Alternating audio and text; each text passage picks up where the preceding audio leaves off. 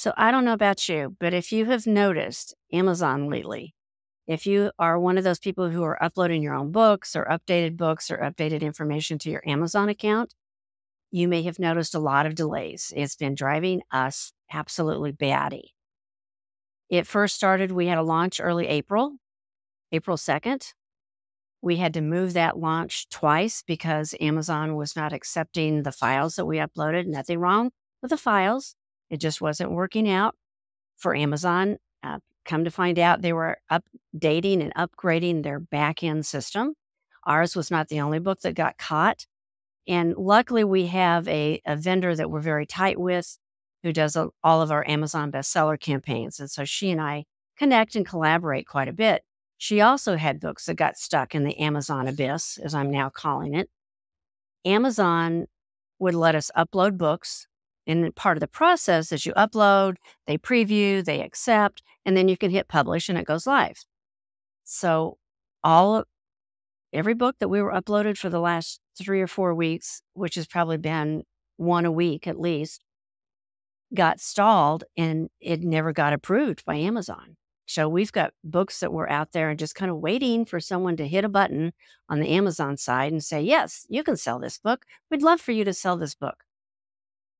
Gratefully, we had our vendor who was also having the same problems, and we were comparing notes. We were both calling Amazon, trying to figure out what's going on. Why is this not working? The best answer that we could get out of Amazon was simply, we're working on it. I mean, day after day, we kept asking to speak to a manager. Who's the next person in charge? We'd get emails back that would say, just to let you know, we're working on it, which was great, but not for our clients, because when you're running a book launch and you're telling the whole world that your book's coming out today, and then Amazon's just kind of sitting there twiddling their thumbs and twiddling their thumbs and not hitting the publish button, it can be a big problem.